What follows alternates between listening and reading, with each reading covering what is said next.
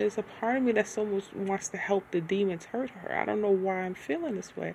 I don't know if that's her, pushing the demons on me so I can, help her kill them, or if that's one of my demons trying to get me to jump into something that'll ruin my progress. It's just like it's like the crack in the mirror that makes me think I'm two people in one.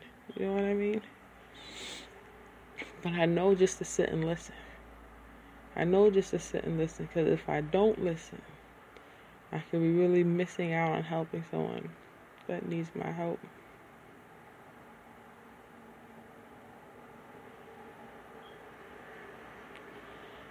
Yeah, but I pray for you, though. I hope that you find your voice, your true voice that isn't commercialized or is being used against you.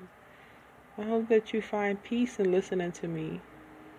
Even if, you can only listen a couple of seconds at a time, or you can't really tolerate my voice for long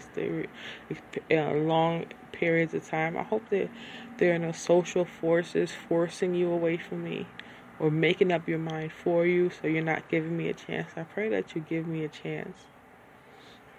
I know this is social media is not a privilege. It's a hustle. It's a job. You have to work it for it to work. I pray you have a happy, Merry Christmas. Just that you still have the thought of Christmas, even if you don't have the materials. Please just keep the thought in mind so you're not depressed and so lonely this holiday that you find yourself in tears. Just feel better and be better. Do better. When people do you harm, you do them good. You have to keep your spirit in the good and the go. Because if it's up to them, they'll just destroy you for a laugh. And if it's up to you, if you're destroyed in that moment, you'll cry and let it affect you. You can use that power to just, like the lightning bolts of Zeus, you can just strike down your enemy where they stand with happiness and smiles and cheer. Like a part of me wanted to be your best friend or needs to be best friends with you for my health, but I see that I just need to forgive you. And I can still be myself. I can still be, good enough. Even with all my issues and stuff running around in my head, I'm still a good person at heart. And for some reason, that's good enough.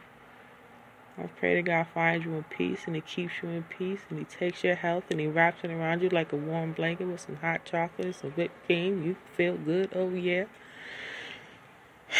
And if you're in, listening to me next to your significant other, your boyfriend or fiance or husband or wife or whatever, just wrap your arms around them and hold them close.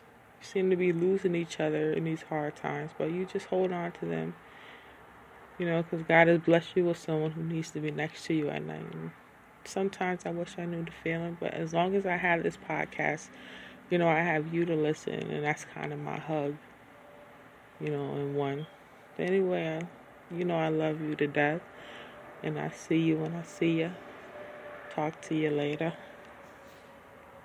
As much as I thought I could plan a podcast, that is not going to happen. I do not have the mindset to sit here.